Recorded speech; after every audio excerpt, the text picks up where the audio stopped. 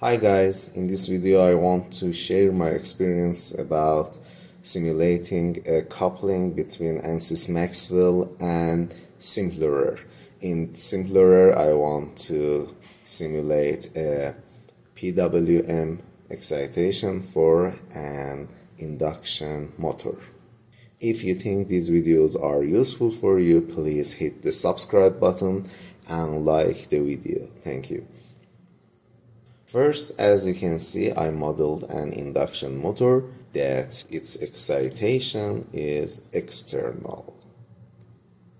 The winding has 4 poles and the model is imported in SIMPLORER. The ansys MAXWELL model has 6 pins for 3-phase excitation and 2 pins for motion setup. We know that the excitation is Y connected 3-phase, so I connected the output pins together to make a Y connection, and the other pins are connected to an inverter that generates the PWM waveform voltage. Now let's see a closer look to the excitation.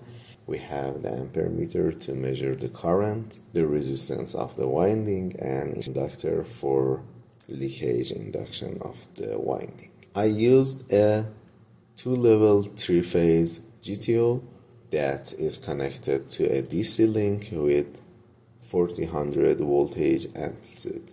This is a DC voltage source. Now, to generate the PWM waveform, we need to switch the transistors in a way that the PWM waveform is generated. So, if you double click on the inverter, you can see the control signals for upper and lower for each phase. Control signal upper transistor phase R, control signal lower transistor phase R, and you can see the same for phase S and phase T. The upper leg will be controlled by A1 well, A2 well will control the lower transistor. The other parameters are defining the diode and the transistor characteristics. Now let's have a look on what is the A1 value, the parameter that will make the transistor on and off. As we know, we have to compare a sawtooth waveform to a sinusoidal waveform to make the switching signals for the transistors. In the project, we have 2 variables, one for switching frequency and one for hysteresis value. There is a sawtooth waveform generator with the amplitude of 1 volts and frequency of the switching frequency, which is defined 1 kilohertz here, and another sinusoidal waveform that has 50 hertz frequency and amplitude of 1 volts. To make a 3-phase switching signals, the first waveform generator has the 0 phase angle and the other 2 have minus 120 degrees and 120 degrees as the phase of the sinusoidal waveform. So we can compare these 2 waveforms to get switching signals. In this comparator, you can see we have 2 input signals, one from the sinusoidal waveform with a plus sign and one from the sawtooth waveform with minus sign.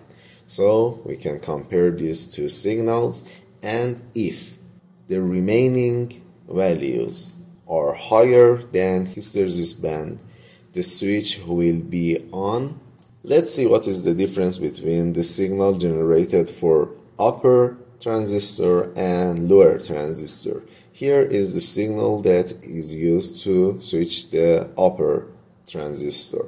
You can see if the remaining part of the comparator be upper and lower than the hysteresis band, the value of the signal will be 0 and 1 for upper transistor. For lower transistor, the sign will be opposite. For value 1, we can see it's 1, and for the other value it is 0. Here in the upper leg, you can see it's the opposite. First value is 0 and second value is 1. So if we compare these two waveforms, the remaining part exceed the hysteresis band, the switches will be on and off. The other two phases have the same comparison values. So now we generated the signals for the inverter, and the inverter will switch these DC links to the phases with the PWM waveform.